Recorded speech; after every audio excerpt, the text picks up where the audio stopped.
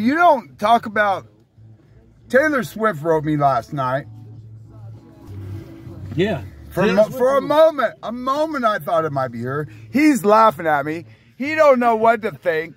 And I'm feeling like a fool. But anyway, I thought... hoping you were right. Hoping that was her. But I'm not believing it's her. He's being nice.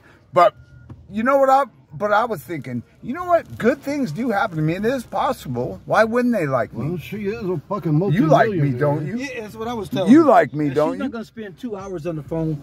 With Matthew? Why not? Well, because she got better things to do at 3 o'clock in the morning her time. Sitting there talking to you on the computer or some shit. I don't have a computer. Well, whatever you want to call it. On your phone, how's that? Maybe telekinetically she realized, oh he may like nuts. She's thinking there's a sucker born every day, huh? Well, that's what this woman was thinking, whoever she was. Well, it's not confusing with Taylor Swift, no matter what she says. She was stealing her pictures and posting them on a fake website.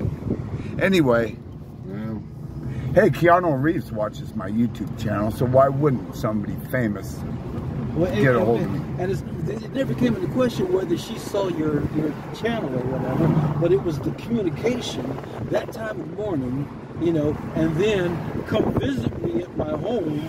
It was just way too much, way too much. She asked me to get married. Stepped up from, or escalated from, not just come visit, come live with me, let's get married. All within, what, 3 hours?